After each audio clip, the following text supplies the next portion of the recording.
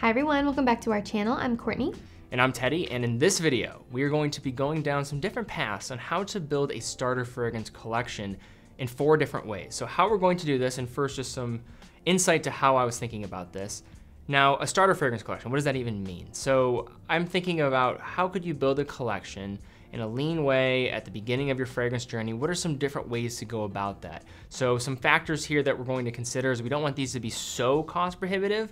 Doesn't mean that we're not gonna be able to spend some money. We're gonna look at some niche here as well as looking at some designer, but finding these different types of personas in which you can go about building this collection that I think at the end of the day, I think is reflective of what many people are probably doing, and they're not always gonna follow the same route. Fragrances are all about your own individual expression. So we have 4 different personas here. I'll have 2 and Courtney will have 2, but let's introduce those personas to begin. So the first persona here is signature scent. So this is someone who wants to maximize their budget and have one fragrance that can work in every scenario.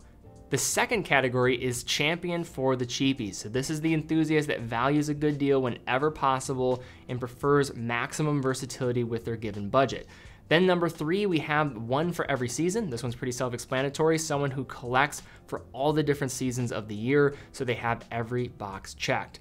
Then we have finally the hot and cold category. This is someone who values the perfect dichotomy of having one fragrance for both weather extremes. So for our first category here, we have the signature scent. Now, this is where you're trying to go to maximize that budget, get as much as you can for the dollar amount.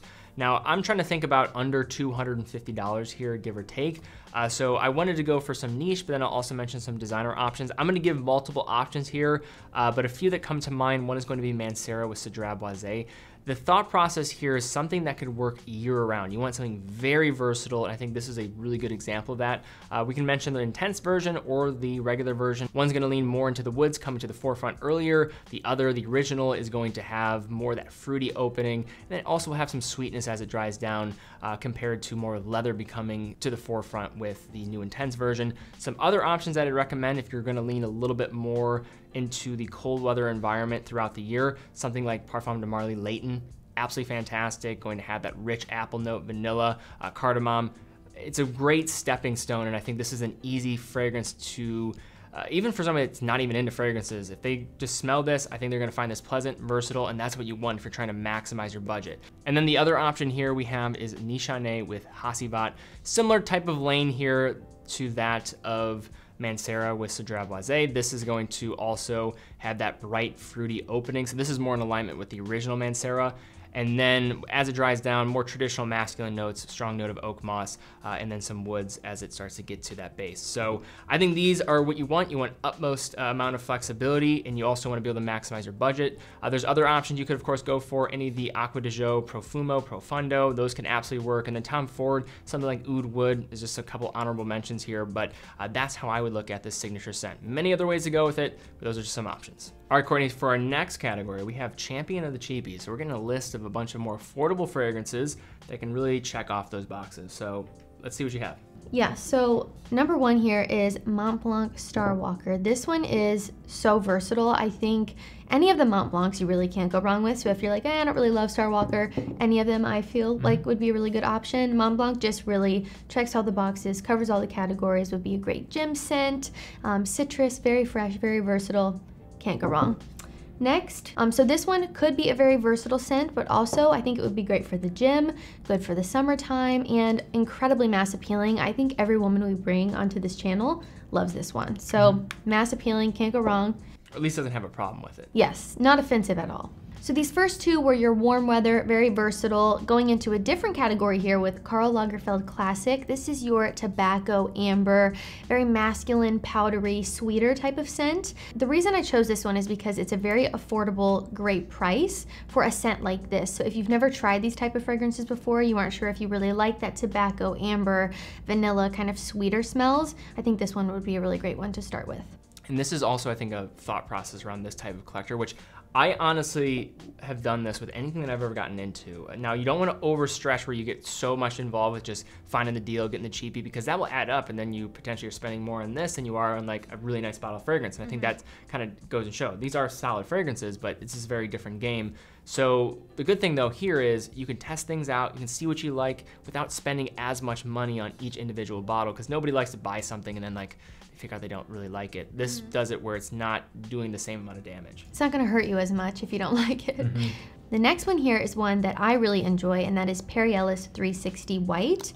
It kind of goes into that lavender mint vanilla category, which I love so much. It's kind of like the Prada Luna Rosa Sport, the Le Mal type of scents, but again, at a very great price. The other cool thing that it does is it has some citrus also off the top, so it's a little bit more like juicy and fruity off the top, which is an interesting combination with that type of genre that you're describing. And it does add a layer of versatility to it that you wouldn't get if it was just that kind of sweetness or masculine type of vibe.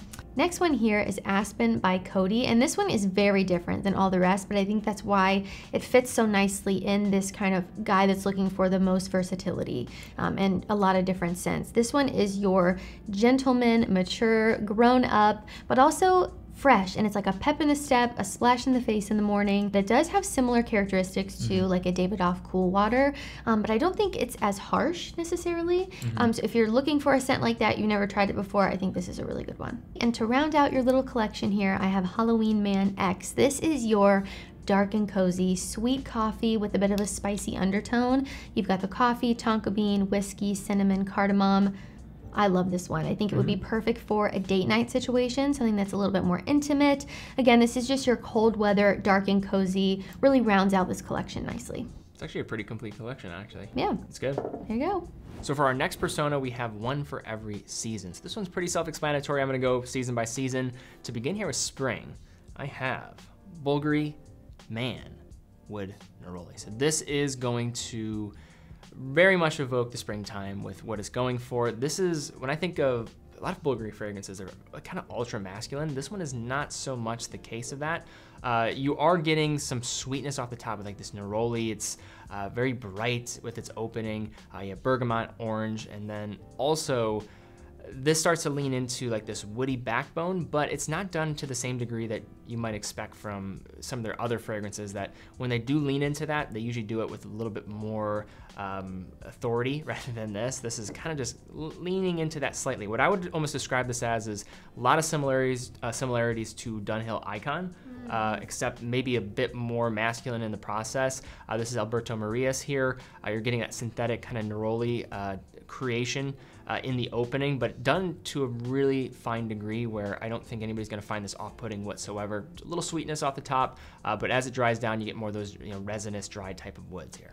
So next up here for summer, we have Dior Homme Sport. So as you might expect from the genre name of sport, it's pretty much what you're going for here. Very versatile, light wearing for the summertime, hot weather.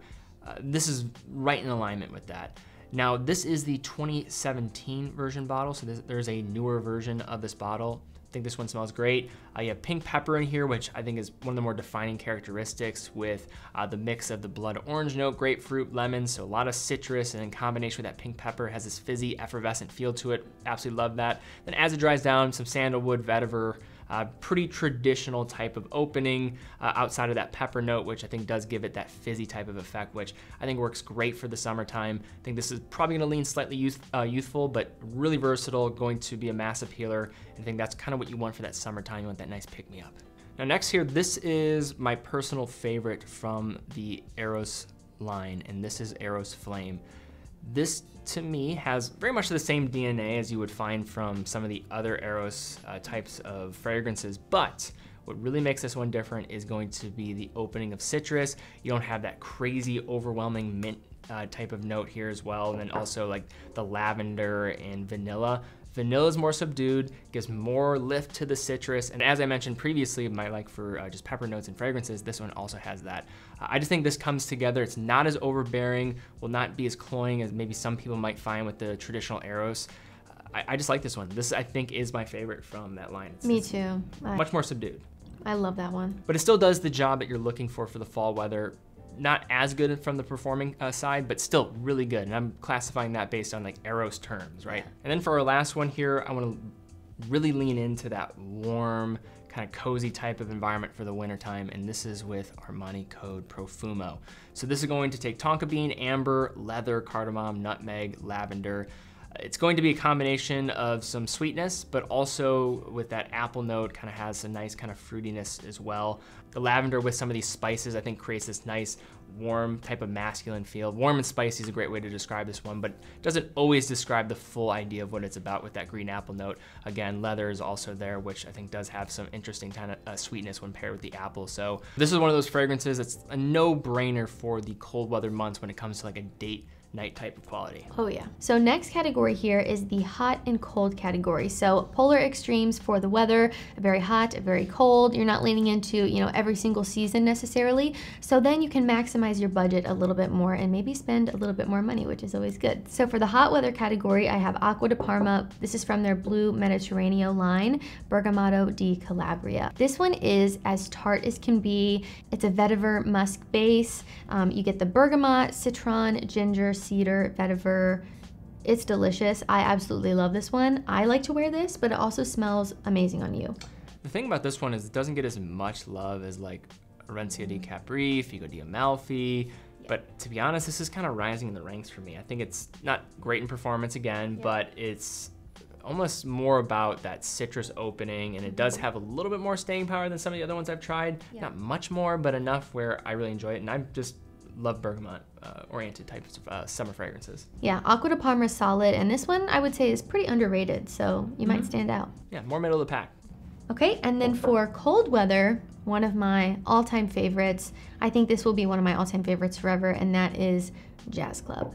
This one is a perfect scent for the fall and the winter. I think it would transition seamlessly into either season. It's a subtly sweet, boozy tobacco, ideally for a date night. This is exactly what I picture in my head when I think of a date night scent. It does smell more niche and elevated, I would say, than a lot of designers that kind of do something similar with the notes here. Some people do find this to be a bit too much with the combination of boozy and tobacco, but from my personal experience, I'm not much of a boozy tobacco kind of girl, and I enjoy this. Yes, how I've always described it is kind of nonchalance, right? It's not trying too hard. I think it is a little bit loud off the opening because it does have some sweetness to it, but once it dries down, oh, it's amazing. Yeah. And scent trail is fantastic with this fragrance. Performance, I would say, is more middle of the pack, so you'll probably have better time with it in the fall, but still, even with that being the case, amazing cold weather fragrance. Yep, you're the cool, mysterious guy sitting at the bar, cool jacket on. You just look amazing, so great choice. All right, guys, well, that's all we have for this video. If you liked it, please give it a thumbs up, subscribe, and hit the bell icon. And what of these 4 paths is the one that you would probably follow, and what collection did you like the most? And if you were going to play a game, if you're going to do one of these, how would you build your collection? Say you had like a budget of around like $250, $300 for each one of these categories. How would you build your own collection, and what path would you take based on these different personas? We'd love to see that down below.